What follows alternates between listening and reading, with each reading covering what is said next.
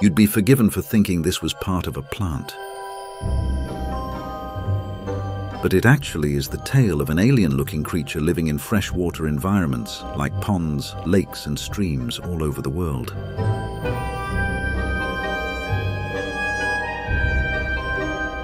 Scanning the sediment for movement with antennae pointed to the ground, it can stay completely motionless. At about 2 centimeters total length, this individual here might perceive the single-celled organisms and rotifers moving around it like you and I would perceive a bumblebee or a bug.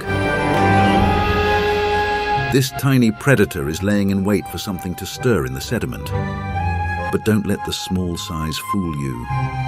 This damselfly nymph is a voracious killer, with mouth parts rivaling those of the monsters in any science fiction or horror story. If it has detected something, it slowly maneuvers into position.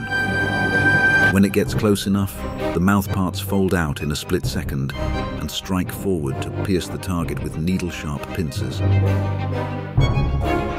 This feeding apparatus is called a mask and serves for capturing prey. It contains several big muscles we can see stretching and contracting here after a rare, unsuccessful attack. The attack happens so fast that, even slowed down 5 times, we can barely make out what is happening. The nymph's prey consists predominantly of other insect larvae, and when it captures something like this chironomid midge larva, it doesn't waste any time and gets right to feeding.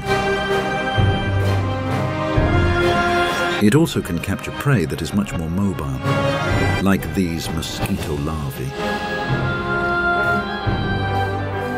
Those can obviously be a handful.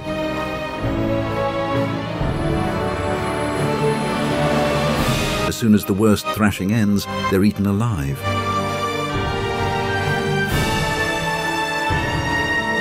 But it doesn't stop there. Bigger midge larvae are also on the menu. It is not the damsel that is in distress here.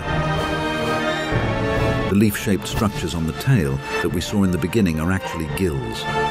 The nymph is wagging its tail to take up more oxygen, meeting the increased demand in times of activity like this.